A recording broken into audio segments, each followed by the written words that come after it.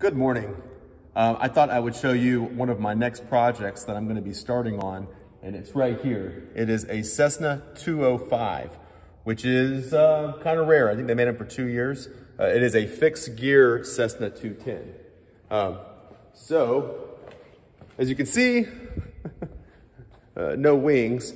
So this airplane has been sitting since 1985, and the new owner, who is here on the field, had it dismantled and shipped over, or he brought it over on a trailer.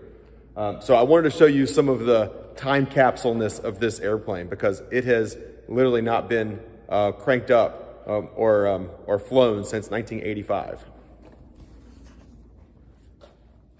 So here's the panel, very original. The radios, which if you don't know radios, these are original 1960s radios. This is a Narco Mark 12. These radios aren't even legal to be operated anymore. Very old analog equipment. So pretty neat to see this. You would never see this out in the wild. This is a museum piece for sure. The newest piece of equipment that I see in this airplane is this Narco transponder. It's from the late 70s. This Navcom is probably from the late 70s as well. Everything else is 1960s.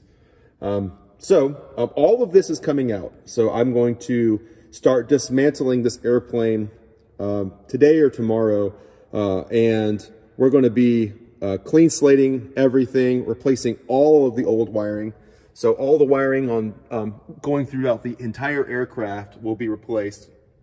And it's going to be getting a G3X, a 10-inch G3X, a G5, new radio stack, and then over here an MFD G3X display.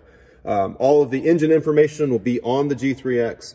And this airplane, Garmin doesn't have the autopilot certified as a date now. This is November 22nd of 2022. But they've told me that it should be certified in the next 6 months. So I'm going to have the entire airplane wired for the new autopilot. I'll have the space for the autopilot already ready.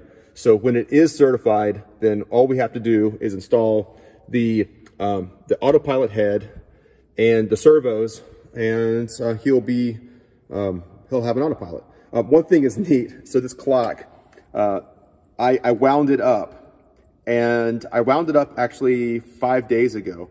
And the time, so if you look at my watch here, it is almost exact.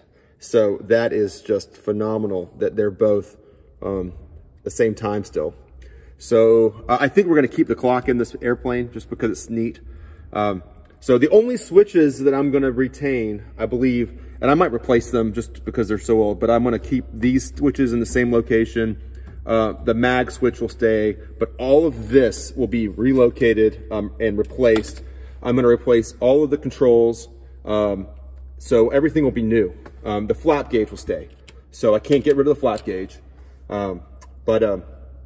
Yeah, pretty neat. So I look forward to working on this airplane. I'm really kind of excited about it. Everything on the firewall side is going to be replaced as well. So all this wiring, the engine's out for overhaul right now. Since it's been parked for so many years, it's getting overhauled. It's going to be getting repainted, new glass. So it's going to be a new airplane in a couple of months when it's done. So I'll keep you posted on it.